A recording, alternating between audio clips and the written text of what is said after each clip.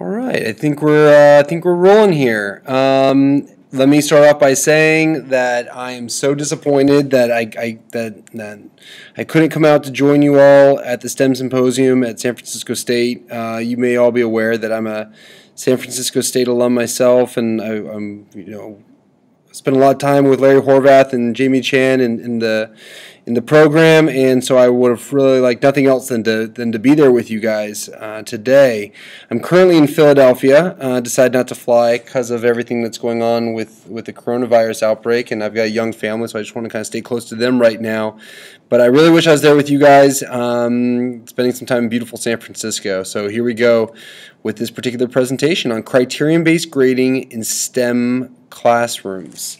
The motivation for this presentation was I'm becoming more and more interested in project-based learning and inquiry-based learning, and I felt as though my teaching of this sort of student-centered, constructivist, investigative manner was really being hemmed in by the infrastructure of the grading system of the schools that I was a part of, mostly relatively traditional assessment schools that operated by calculating percentages and averaging them to come up with a semester grade.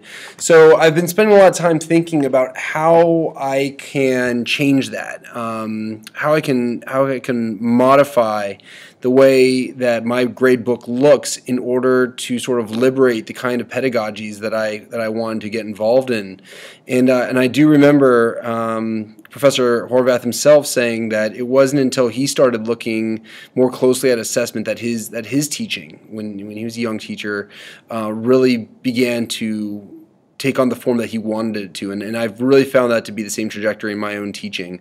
It's now that I'm looking at assessment, I'm really realizing how that opens up the pedagogical possibilities for me. So this presentation is all about criterion-based grading in STEM classrooms, and it's largely intended for those of us who are still teaching in systems, in school systems, and assessment systems that are traditional, in which you operate with points and percentages and averages. How to make project-based learning and inquiry-based learning work in those classrooms using criterion-based grading, and that's what this project is about. If you are in a charter school, or if you're in a project-based learning school, maybe this presentation isn't for you. I'm just going to say that right here at the outset. So I want to start off by making a case for criterion-based grading. For those of us who are still a little bit skeptical of the merits of criterion-based grading, talk a little bit about what it is and really make a case for it. And then kind of transition to how do you navigate the systems of traditional assessment systems in order to make criterion-based grading work? What does your grade book look like? What do your rubrics look like? How do you calculate semester grades at the end? And in this vein of form, there is some flexibility here. So I'll be able to talk a little bit about different options that you have as the teacher as to how to manage your classroom the best and how do you want to manage it to fit your needs. And then finally, I've been doing it for a year now with an honors pre-calculus class. So I wanted to share with you a little bit of their responses, and I think I'm choosing to share responses from an honors class. These are these are typically high achieving students in mathematics, and I think that introducing new grading systems are particularly challenging in these classrooms. And so I wanted to provide you with some feedback as to what the students are telling me in this regard. And believe me, it's not all glowing. There is some really constructive critical feedback, which I'll share with you as well. I won't try to hide anything. So first, the case for criterion-based grading. As I see it, I wanted to pose to you 4 challenges in assessment, at least 4 challenges in assessment as I've experienced them in my years of teaching. And you can see them right here. I'm going to start with the top left corner. This question, what does an 83% mean? This question was actually posed to me by a principal in a job interview. And I didn't know it at the time, but this principal really wanted to transition the school to more criterion and rubric-based grading. And he posed this question to me, what does an 83% mean? That is when a student gets an 83% back on a math test or quiz. And I frankly was totally unprepared for this question. When he framed it to me, this is teaching at an international school, so I was Skyping with the principal at the time. And when he put it to me over Skype, I was glad that I think my Skype interface lagged a little bit because I needed a second to think about this. But as I was thinking, and I was thinking about all the things I can possibly say, what dawned on me is that it really doesn't mean much of anything.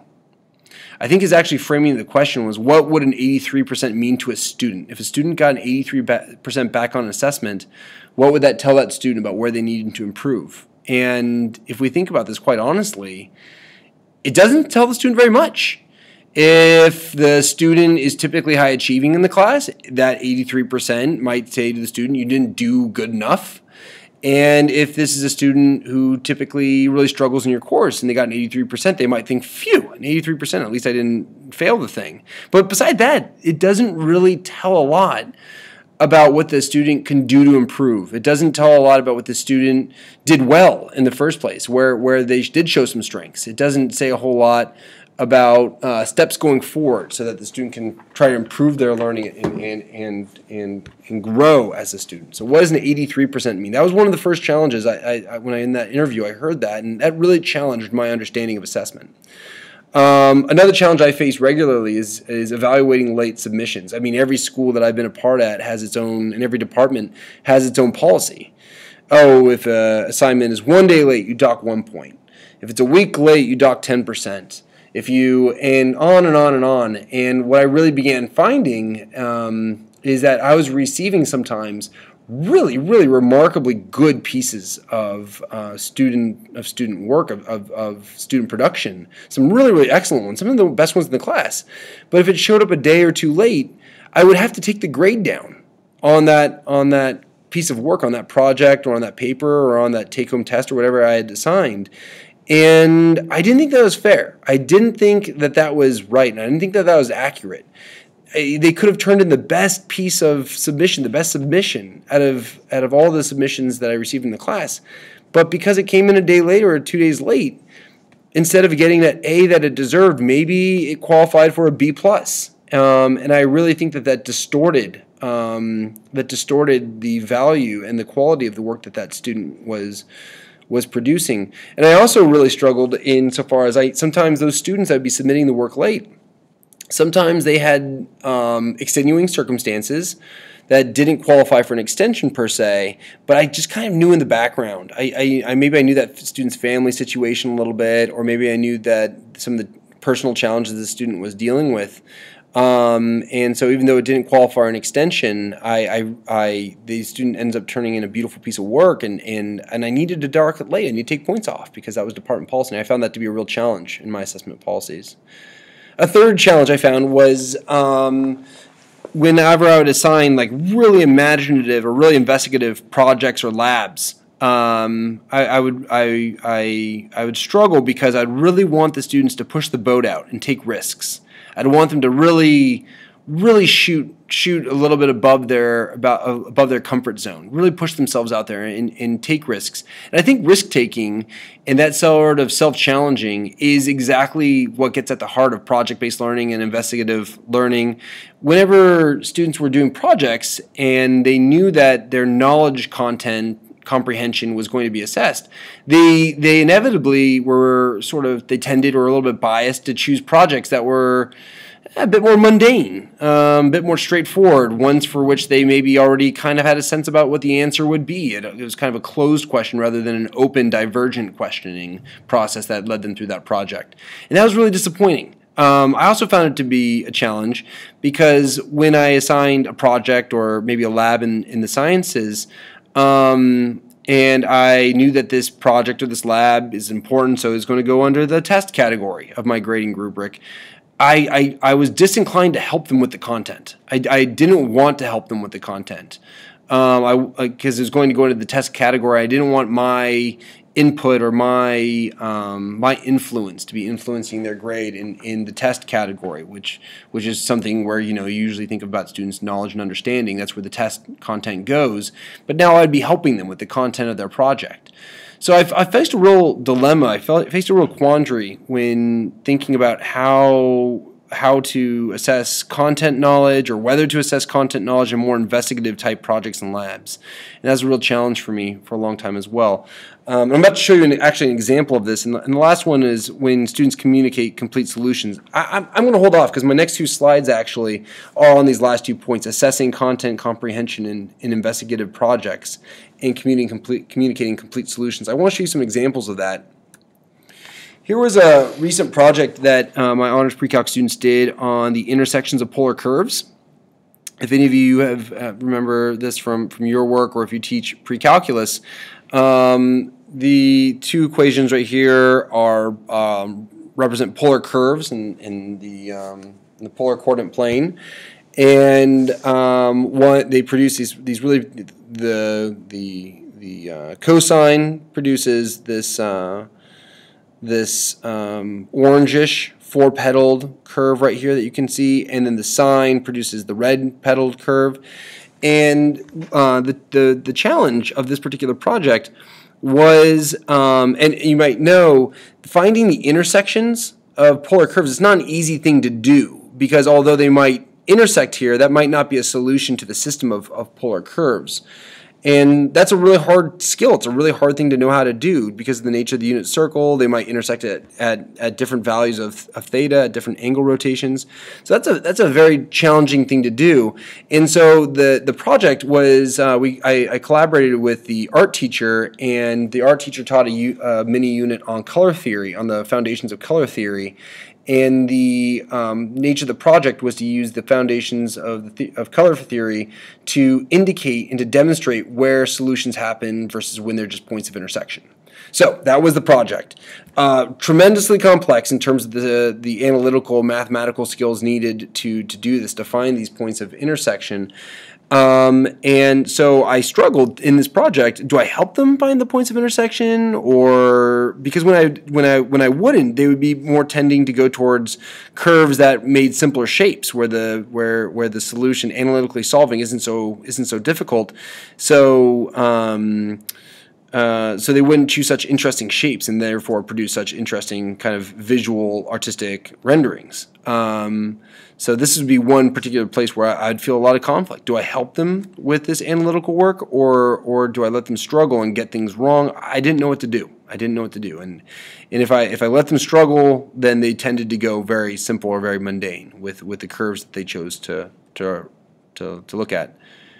That fourth major assessment concern was comparing communication.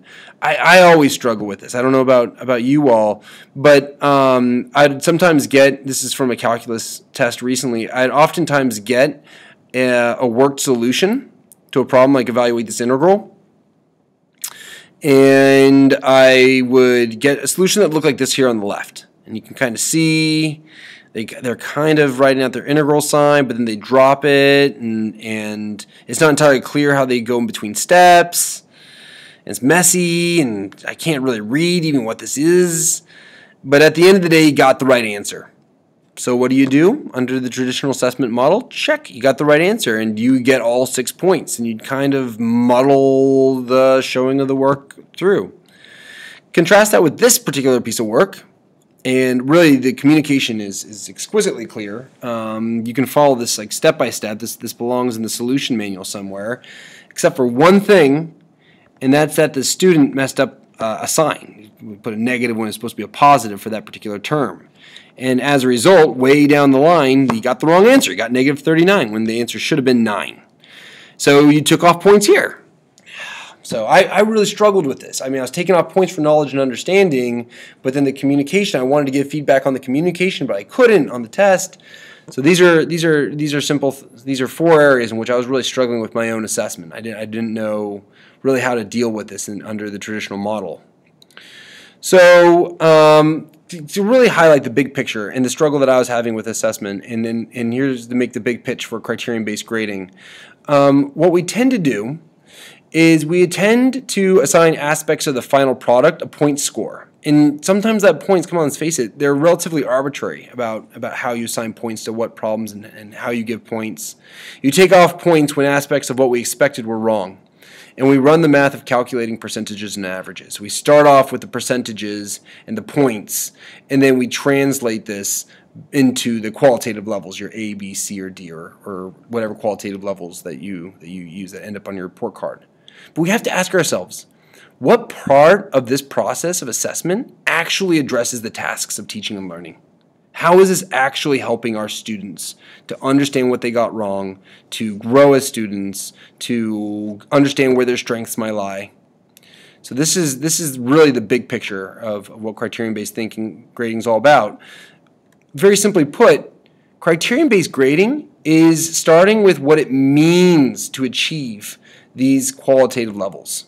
What kinds of learning and thinking behaviors would we ascribe to an A-level student, to a B-level student, to a C-level student? What kind of thinking are we looking for? What kind of actions are we looking for?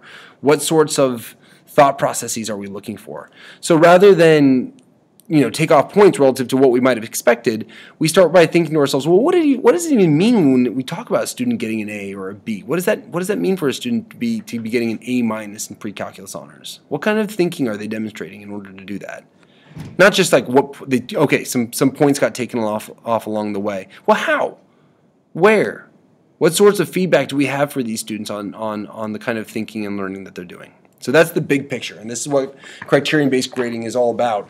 It's about taking these qualitative levels, defining about the thinking and learning patterns that you would ascribe to each of these levels, and then translating that back onto the points and percentages if you work in a traditional system. And at the end of the day, you have to average a bunch of points and percentages. So that's the project. That's the idea. And here's how it goes. And this is how I'm going to make my pitch for how I've done it, and maybe you guys can take something from it if you find it worthwhile. So when I looked at my grade book, I frankly saw 4 assessment domains throughout most of my time teaching. I saw the fact that I had tests and labs or projects, and then quizzes, and then homework. These were my assessment domains, and each of them would be worth a different weight. Maybe tests would be worth 30%, labs 20%, quizzes, and so on down the line. Right? So each of them were given a different weight, and then your tests were worth various points and that sort of thing. So this is how I saw my assessment domains.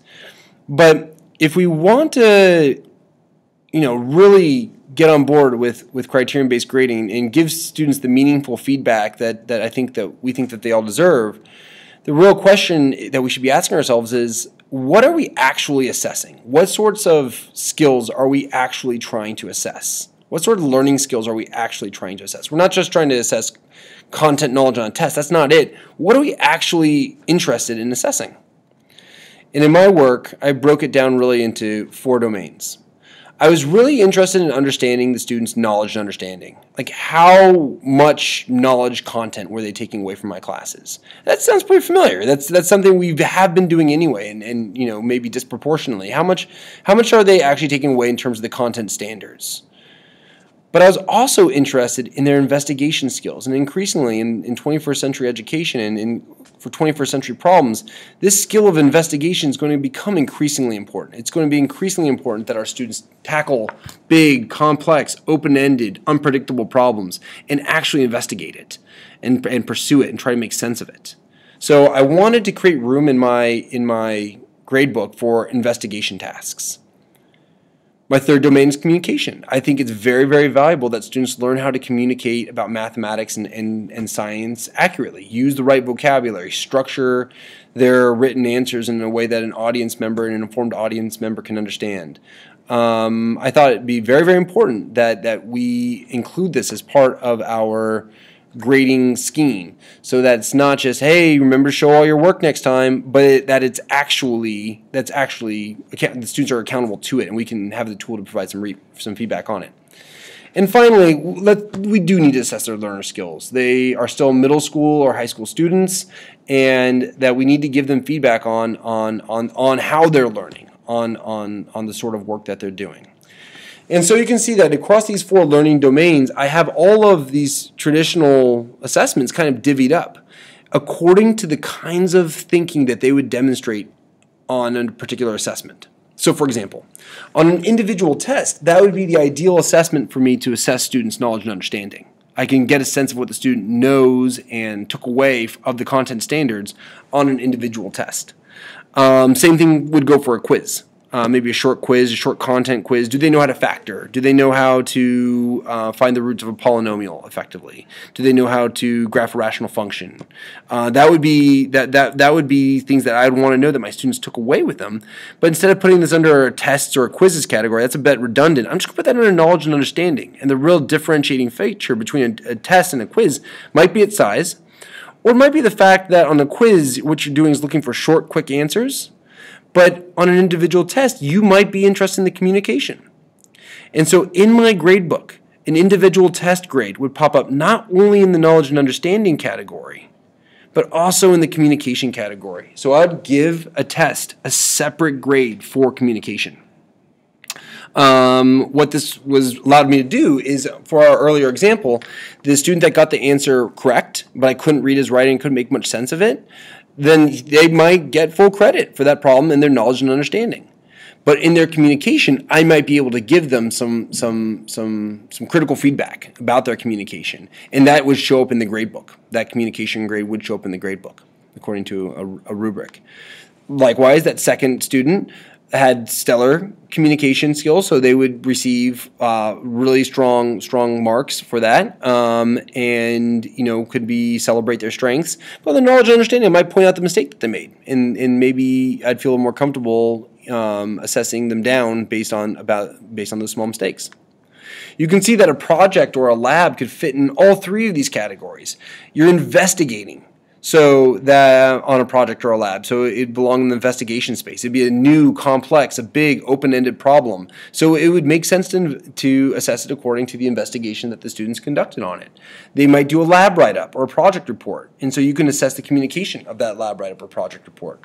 And finally, if there's deadlines to meet, if there is teamwork, for example, teamwork on the project or the lab, that might be a learner skill. Teamwork and collaboration might fit under a learner skills category. Notice that there's no room in the traditional assessment domains for teamwork and for collaboration, but we as teachers, I think, are increasingly prizing this element of student learning. Here, it would be celebrated under a learning skills grade. You can see down here homework, and homework belongs in the learning skills. I've long believed that homework has no place in a knowledge and understanding space. One, for just fairness reasons, a lot of students, they might have tutors or older siblings or parents who can help them out with homework, provide the answers. And two, I mean, let's face it, I think sometimes that we're worried about students cheating to get the answers on the homework. By categorizing on the learner skills, then you're totally doing away with that concern. That the homework somehow reflects their knowledge and understanding. Instead, the question is, hey, did they turn their homework in on time? Is their homework neat and organized? Are they exhibiting maybe metacognitive skills that you'd require for them to get an A or an A+ on that homework assignment? Maybe a reflective write-up at the end of that homework assignment. I'm a huge fan of team tests. I teach from curriculum that strongly encourages the use of team tests. But team tests, they're working in teams, so that would not be a good use of an assessment under the knowledge and understanding category. Instead, the team tests, the problems are designed to be a little bit above the student's head. They're going to have to think out a little bit creatively and a little bit outside the box on these team tests. So that would be a very good investigation score. And then, of course, it's a team test, so you would want to be assessing collaboration. So you'd want to maybe give them a collaboration score.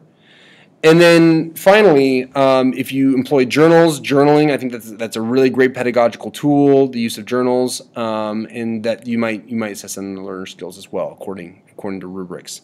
So this is how this whole thing goes. Is that now our assessment domains are areas that we actually are interested in assessing and that we want to provide student feedback on. And that's really the first big step, is when students can see what you value as teachers in their classroom, they see that translated into their gradebook with these 4 assessment domains, then they actually start paying attention to those things. And communication is no longer just a finger-wagging technique by the teacher, but it's actually showing up in meaningful ways in the gradebook. So at several points you heard me talk about rubrics. What we're really doing is we're moving away from this points model where you are able to accurately sort of rubric the students' learning skills and the kind of the learning skills that they're demonstrating. Building rubrics, I'll admit, at the beginning, it is a little bit time consuming. It's a little bit time consuming. It's a little bit, it's a lengthier process.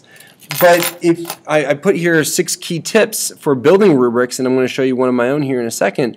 If you build good rubrics, what you're going to find is it's going to pay big dividends down the way. And let me kind of show you how. The first tip that I have for building rubrics is to use consistent, familiar language. That is, to use language in your rubrics that maybe the students would have been exposed to last year, in the year before entering your course, and language that they're going to recognize next year. And here's the first key thing. If you get together with a few department members, if you get together with maybe some department members for, if I'm teaching pre-calculus, I get together with the Algebra 2 and the calculus teachers, and we begin to build rubrics, common rubrics, where we're using consistent, familiar language. One, what we're doing is building a rubric that will pay off, not just for 1 year in my class on one project, but across the entire class, and not just across my entire class, but across the entire, maybe vertically, across multiple years of high school. I only build one rubric per assessment category. So for investigation, I built an investigation rubric. And so whenever I have a project or a quiz, I don't design a new rubric for each new project or quiz. I use language that's familiar but general enough that it can be applied to any project-worthy complex problem that the students might face. So I only build one investigation rubric. I will build really just one rubric per assessment domain. And then I use that for every single assessment in that assessment domain. So students get lots of exposure to it. They really become aware of the sort of expectations I have for them in the course on the various learning domains. Next point here is focus on learning skills rather than outcomes. I see a lot of teachers write rubrics, and it is really just housekeeping items, like, make sure you double space your paper, or make sure that the margins are just such, or use 14 size font, or make sure you include 5 colors in your presentation. That's really, I don't think that's really effective for really transforming the kind of teaching and learning that you want to have happen in the classroom. Instead, focus your rubrics on the learning skills rather than the outcomes. Also, by focusing on learning skills rather than the outcomes, what you'll realize is you can use that rubric, like I said a few minutes ago, across multiple different assessments, across multiple different projects. Because each project, the product is going to be specific to that particular project. If you focus on the learning skills are what's going to be common to all investigation type assessments. The learning skills is what's going to be common to all team tests. The learning skills is what's going to be common to all homework submissions. So in building your rubrics, really focus on the learning skills that you want to achieve rather than the outcomes. Third is it's really important to gather student input and feedback. Really, you've got to include them as part of the process. You might use a rubric that you used the year before, but share that with them. Gather feedback about it. Enter into lots of conversation with them about it. Get their thoughts. Explain to them your thinking about why you included certain aspects or elements in the rubrics. What you'll find is that if you do this over the course of a year or two, maybe 3 years, then students don't have much new to mention. If you do this really diligently with your colleagues for a year or 2 or 3, by the time that 4th batch of students rolls around, they look at it and go, yeah, that sounds pretty good. Because frankly, 3 other classes of students have given feedback on that. In sharing with your new group of students the rubrics that you might have used last year, you might even just say that. You might even said, students last year helped me to design this. What do you guys think? What do you think about what they valued in terms of their communication skills or their investigation skills or their learner skills? But it's very important to gather lots of student input and feedback. And to that end, I give lots of assessments in August and September, but very few of them actually end up in the gradebook. This is nice because the students don't feel any pressure to perform well that they know will go into the gradebook. So they're operating with their skills that they have rather than out of a sense of out of pressure or duty to get good grades. It gives you the opportunity to assess your students and try to figure out where they're at. It gives you the opportunity to throw some really, really challenging problems at them to try to test their limits. It also gives you the opportunity to throw some relatively straightforward skills-based questions at them and see how well they can do on that without feeling you're watering down your grading book or you're giving them too many easy assessments. So in September and October, do lots and lots of assessments, but I don't think any of those assessments should end up in the grade book. Every single assessment should be an opportunity to talk about the rubrics, to come back to the rubrics. And you can collect them, but you might not even grade them. Maybe you just post the answers after they're done with the assessment. Maybe you just post the answers, or maybe you just post, have them self-assess, give themselves a score, or if they're working partners, kind of help the partnership discuss their grade, and just maybe they say out loud what they think that they would get according to the rubric. So it's lots of assessments, but no actual grades for at least the first month of school for September. I think you should talk to students about holistic or global impression marking. That's going to be very strange for them, that you're not taking off points for every mistake that they make, that you're looking at the big piece of work. Like, so if they're doing a problem, like a math problem on a math test, they might make 2 or 3 mistakes, and you're not dinging them for every mistake, but that might fall under the category of like a B or a B plus level of learning, because on your rubrics about that, you say, frequently make small mistakes. That might fall under the B or B plus rubric. But you're not dinging them for every mistake. You're looking globally. You're looking for patterns in their learning and patterns on what they're presenting in terms of their knowledge and understanding. So talk with students about that process. Maybe even take a sample test or quiz from last year and grade it with them in front of the students. Take that time. That time is not time poorly spent. It will pay hugely down the road when in February and March, the students feel on board with the system, they feel on board with the way you do things, they know you're being transparent, they have a good sense about how you're doing it, and it'll save you time and energy, maybe arguing and nitpicking over a point or grade later on down the road. And finally, and this is, I need to kind of point the finger back at myself and say I'm very often way too wordy in terms of what I write in my rubrics, but don't overwhelm with words. Really try to keep it succinct, really try to make it clear what you're trying to get out of them, but try to do so in a very succinct way. That's really important for building out these rubrics. Don't overwhelm them with words. And then, of course, with that said, here, let me show you one of my sample investigation rubrics. Yeah! Lots of words. I know. This is a place where I need to do better myself. I really need to try to tone this down. But here's one of my rubrics. This is a sample investigation rubric that I've used before in the past. You can take a second to look at it. I'm really interested with my investigations in 8 areas. And if you look at these 8 areas, I'm hoping that many of you who are teaching in the Common Core, they look familiar. They are the mathematical thinking practices. I think the Common Core gave us a really amazing template from which to think about that what does mathematical thinking look like? What does investigative mathematical thinking look like? And I think it looks like all these things. Making sense of problems, breaking them down into subtasks and some problems, drawing inferences, building connections between concepts, algorithmic thinking, using mathematical representations, make thinking process clear, consider and strategically choose, construct arguments, critique the reasoning of others, and of course persevere through the challenges. Those are the eight things that I'm really looking at. Now, what I added to this is, and I'm not entirely thrilled with it, I'm always looking to improve, but what I've added to this is these ideas that, like, in order to score an A or an A minus or a B plus or a B, that you're doing both of these things, not or. I'm using descriptors to say, okay, what kind of inferences am I looking for? If they're, students are going to draw some obvious inferences, but they're also going to draw some really insightful ones or some really creative ones. It allows me to use words like creatively and purposefully, but basic.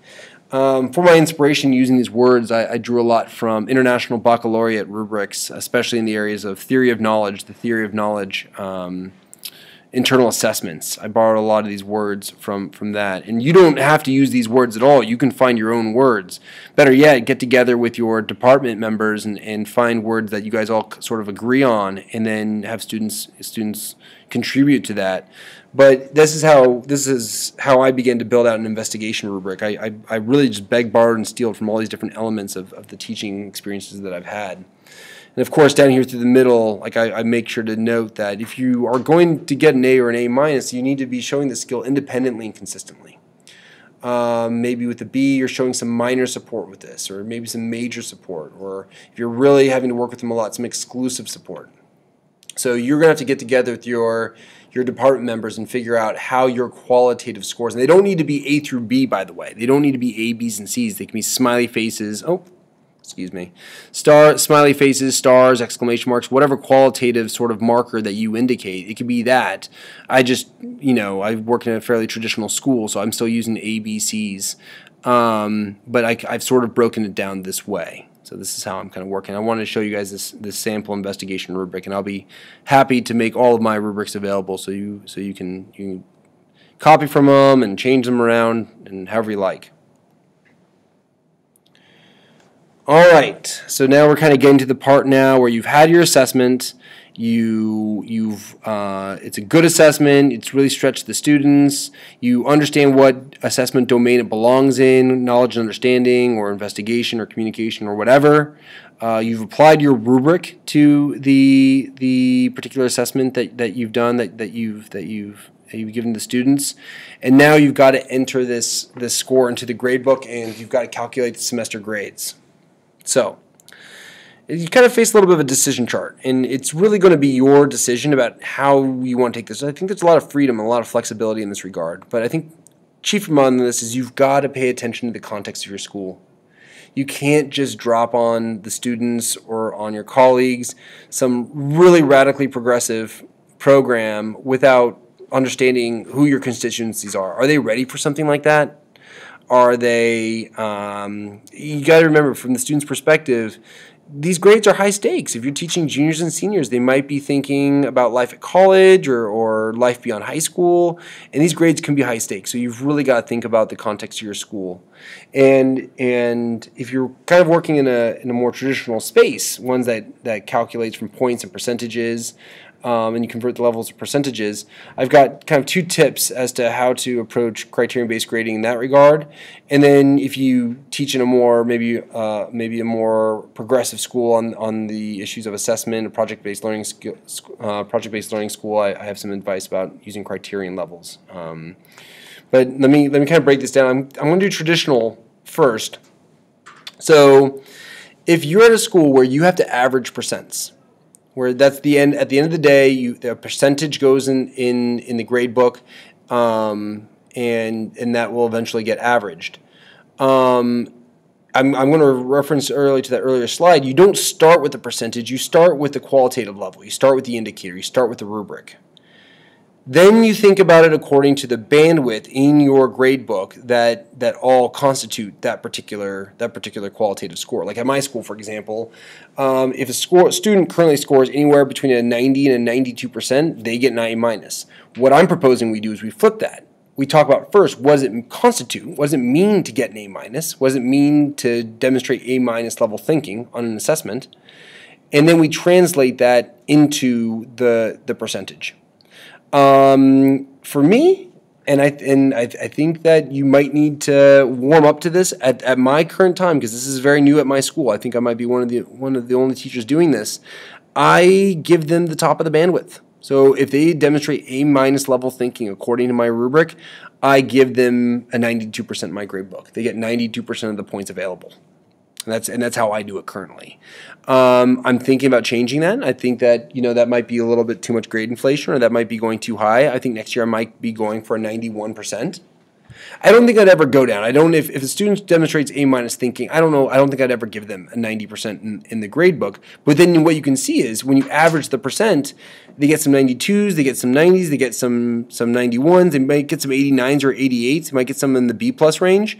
Then at the end of the day, your grade looks exactly like it would have. They have a percentage at the end, and that percentage then would be translated back into a qualitative score that would go on to their transcript or whatever. But the key thing for you and the key thing for me as teachers is that we first define what does an A- mean, what does it look like, and then we take it over into these percentage bandwidths. And right now I'm shooting high. I'm giving them the 92% if they get an A-, and I do that for each of my bandwidths. I go to the top of the bandwidth. Currently, I might change that next year. If you're operating in points, that's not such a hard thing to do. Say an assignment's worth 25 points. you kind of figure out, okay, so you could get a 24 or 25, you get an A, and then you enter a 24 or 25 into your grade book. But again, it's this way. It's going from A to the points. It's not the other way around. It's not points to grade. It's grade to points. If you get an A minus, it's 23, B plus is 22, and if you do a 22 out of 25, I don't know what that, 87% or something like that, it falls into the B plus range. So this would be the way that you do this with points. Now you might notice here, and I don't give A pluses. I don't really believe in A pluses. Now, if it ends up that your school, anything above a 97% is an A plus, and they get 25 points on everything, then they're going to get an A plus. That's the way your school is going to convert that 97, 98% or whatever they get. They're going to give it an A plus. But I don't ever put A plus. I don't put A plus on my rubrics. I don't put A plus on the page. I might give them A plus worth of points, but I don't put that A plus down. I just don't think that sends quite the right message, especially if we're focusing on their learning skills. By giving them an A plus, I think we're essentially saying to them, you don't have any other room to grow, and I just don't think that that's the case if we give them that A plus marker. So this would be in a traditional context. Again, you start with the qualitative level, and then you give them the numbers. Start with the qualitative level, start with the rubrics, start with the descriptors, and then convert that into the points to go into your grade book. And then your grade book will calculate the points like it normally does. And at the end of the semester, you will have an average of a bunch of points. But again, you start with the idea: what is an A? What is an A minus? What is a B plus? What does B plus level thinking look like on this particular assessment? Now, if you are able to convince someone of this and to move to like a real criterion-based system where you're not averaging percents at the end of the semester, you can begin thinking about giving the final grade based on trends. And here I show, like, if this is a bunch of investigation assessments. Let's see, I have 1, 2, 3, 4, 5, 6, 7. They took 7 investigation assessments over the course of the semester. Maybe some team tests, maybe some projects, maybe some labs, whatever. And over this time, at the beginning of the semester, they had a B, then they had a rough one, they had a C plus, then a B, and then they're getting better. Maybe they're coming to see you outside of class. Maybe they are working better in their groups and showing better investigative work, and you end up with this trajectory. What grade do they get at the end of the semester? Now, an average would have converted each of these into a percentage or into points, and they would have averaged these things all out. And what we would find is that this B and this C plus at the beginning of the semester would average exactly the same as the A minus A and A minus did at the very end. Now, many proponents of criterion-based grading, myself included, don't know if that should necessarily be the case. That the scores that they get maybe the first weeks of September, or the first week in October, is representative of what they achieved at the end of that first semester, at the end of December, at the end of January. If this is what they're doing at the end of January, why isn't this what they were able to achieve at the end? Why does that B or that C plus or that B, how are those grades? Do those grades really matter in the scheme of things? Maybe they were snapshots of those moments in time, but if your semester grade is a snapshot of your student at the end of the semester, and many people think it should, myself, I'm very sympathetic to this argument, then at the end of the day, maybe it's only these last 3 scores that really matter. Especially if you're employing curriculum or assessments that spiral or that incorporate problems that students have seen throughout the entire course of the semester. Maybe 60% of the material is material they've seen before, 40% new. Then these last few scores would have reflected a lot of this learning that they did back in September and October. So what does this B and C plus really mean at that stage? Not a whole lot. It's really this A minus and this A and this A minus that really came to define the student towards the end of the semester. So if I looked at my grade book and I saw the investigation domain and I saw A minus, I think I'd give the student an A minus. I think that's really what this kind of student has demonstrated as a global picture and as a trend of where that student was going. And I just show you one of these. Of course, you can kind of play around with grade trends and think to yourself about about difficult situations and maybe talk to colleagues. And if you're doing this with a couple different colleagues, it's always great to show your colleague your grade book and say, hey, what would you give this student, given their trend and given their patterns here, and get some feedback on that to kind of have some moderation on it, or some collaboration, and to moderate each other's grade books. That's only going to be a healthy thing. But this is a really cool way of going ahead and calculating grades. It makes a lot of sense when you begin thinking about it. Why should the averages from this B and the C plus really have much of an impact of where the student ended up at the end of the semester? Okay, that pretty much wraps up what I wanted to get across to you guys. It pretty much wraps up how to, again, I didn't provide a whole lot of information on what constitutes a good project, how to do good projects. Really, the focus of this presentation is that you want to do more projects in your classroom. You have really good content for projects. You have really good prompts and problems for projects and labs and tests and other such things. And you want to convert all of that good work into a traditional grade book.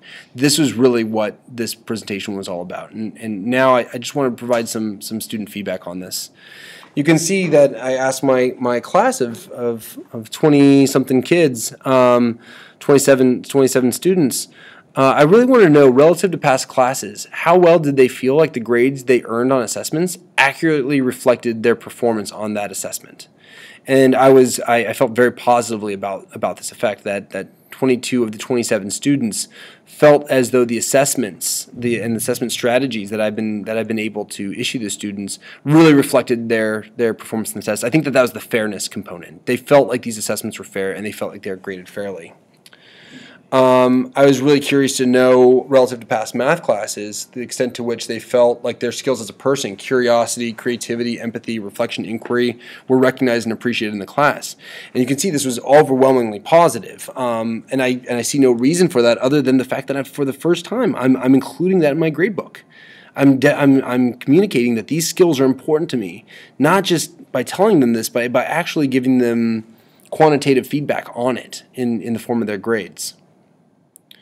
This is an area that I would really like to improve myself. To what extent do you feel like the students have had a voice? The student has felt like they had a voice in shaping the rubrics and the assessment criterion.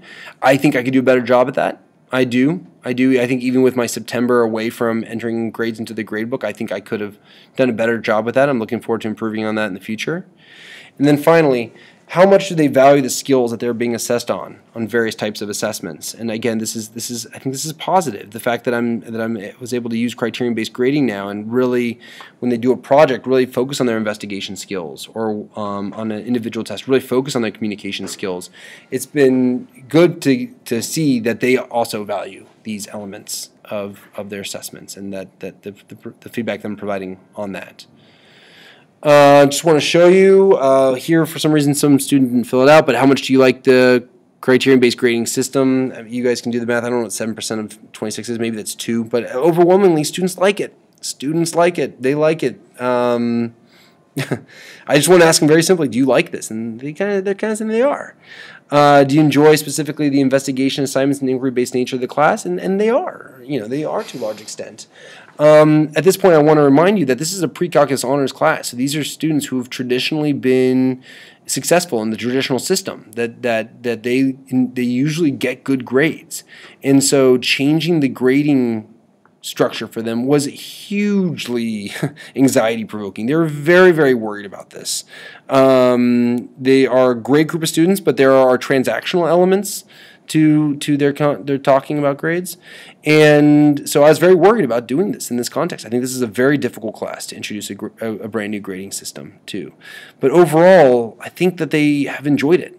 I hope that they feel less anxiety around grades as a result of it. And then finally, I want to share with you a few